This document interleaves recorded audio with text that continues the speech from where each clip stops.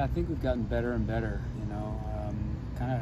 I've always felt that we just kind of need time, right? Need games, need experience together. Players with the players with the coaches, and I think we're kind of hitting our stride a little bit. And with that, maybe most importantly, our team is gaining some confidence. I think we're feeling pretty good right now mentally, and I said this last week, and it's just a matter of keeping that foot on the gas. What have been some obstacles the team has had to overcome thus far? I think getting to know each other has probably been the biggest obstacle, right? It's one thing for me to start this job back in April, but I started this job as they were starting exams, and then we went away from each other for 3 months. And so starting August 2nd is really when we started our lives together on the soccer field, right? And yeah, the relationships are massive, but let's face it, we're a soccer team, right? And so as I just said, right, us getting acclimated with one another, us figuring out what are we all about as a team, right? What's our style of play going to be? Who's going to play where? How are we going to connect with one another? Coaches with coaches, coaches with players, players with players, all of it. So just the familiarity, and that's why I say games they matter. Training matters, but we've treaded so lightly in training because our roster numbers are so thin. We've just been kind of saving stuff for games in many ways. And so with each game, I think we get a little bit better and better. When you have a roster the size that you do, how do you try and manage that now moving into ACC play where every single game does matter on another level? Yeah, 100%. Obviously, always a big difference between 1-game weekends and 2-game weekends. And it doesn't matter whether your roster is 21 or whether your roster is 31. You can always approach those weekends differently. Now it'll be no different, right? We've been, each of the last three games, we've literally used every field player on our team, right? And so we're trying to see, what we can get from every single human being, because on those double weekends, we may be calling on everyone. Thoughts on Boston College? Yeah, they're a good team. They very much a soccer playing team. They like to keep the ball. They like to possess and build out of the back. And we're excited to play a team with that kind of style. And obviously it's a league game, and they're a team that the last 3 times Florida State has played Boston College, three times ago, Boston College won the game. 2 times ago, Florida State won the game 4-3. And then last year it was 4-1, but it was still 0-0 at halftime. So Boston College has a little bit of history, recent history of giving this team a challenge, and we expect no less on Friday. When you guys go up there, and it's an interesting pitch that they have, artificial turf, maybe a little bit of a narrower field, how do you guys adjust to that and adjust what you guys do? Yeah, I think we're not going to talk about it a whole lot, to be honest. It's still we're going to keep the soccer and our style the style. We're gonna get on some turf Friday morning and touch a little bit of the ball on the turf and get used to that role. Obviously, we have access here to IPF, and we go on that once in a while. But we made the decision this afternoon to stay outside and stay on grass and stay with us, and just make the soccer, and hopefully that's good enough on Friday.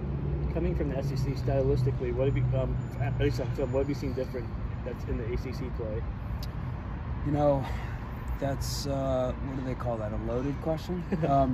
I think this conference is, and the SEC. I don't know that there's a conference, top to bottom, really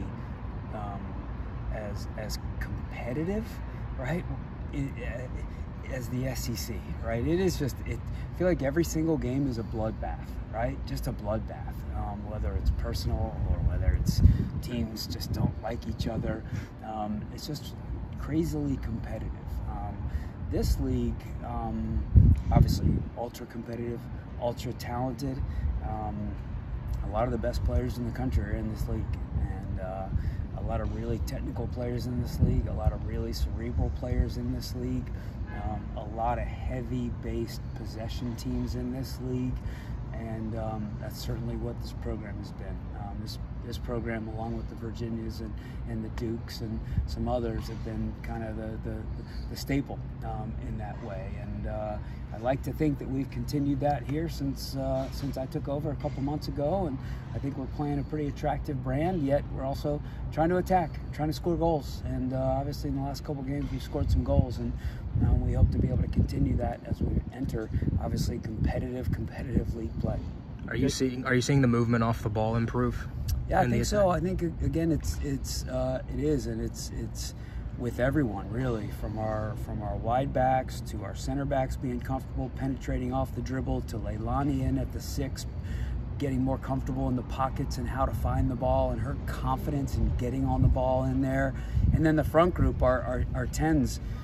You know, Clara's always doing her thing, and she's phenomenal, and Jenna's been getting on the ball since day one at South Carolina. She's been terrific also. And then the last couple games we've needed it, and Maria is kind of hitting her stride, and I think you guys are poised to talk to her after this. I mean, it's something we've needed and out of her, and I think she's really gaining some confidence and believing in herself, and I think she started to break out of that shell on Thursday against Florida Gulf Coast, and then followed it up. I mean, I'll tell you what, no matter how talented you are, no matter what sport, no matter whether you're a 38-year-old professional athlete or an 18-year-old kid in college, the brain matters, right? And your brain and believing in yourself and feeling like you're the queen of the world or the king of the world versus feeling like you can't get out of your own way.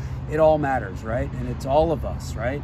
Maria's hitting her stride, and we need it. And then up front, we've got a collection of kids who are scoring. I think we have now goal scorers, 10 different goal scorers on our team. Maybe one with 3 in Beata, which is nice. You talk about kind of starting to kind of get in a little groove and start to, do a little bit less thinking. Sometimes we think too much, all of us do as human beings, and we just got to trust ourselves and trust our gut and play and go. And I think Beata's getting into that place, and I think we have 6 or 7 kids with 2 goals apiece. So between the movement and the confidence and the connections out there, I think it's coming together at the right time. What would you like to see from Maria over the duration of this season? I said it to her after the Florida Gulf Coast game. I said, you were great last night, right? And I said, tell me about that. Her response was, I felt free, right? And obviously, we've got a system, and we've got a structure, and we've got things that we're asking of the kids. But then within that, right, that freedom, I guarantee you, when she says that, that word means emotionally and mentally free, right? Not physically to do whatever the heck she wants to do out there, but it's just an emotional and I don't mean to sound cheesy here, but almost a spiritual freedom. I'm just going to go play. I'm Maria, and there's a reason why I'm here, and I'm good. I'm going to go be Maria. And so I want that from her, but I want that from all of our players. You said in previous interviews, any team that is worth a grain of salt is owned by the players. How do you maintain order with this ideology?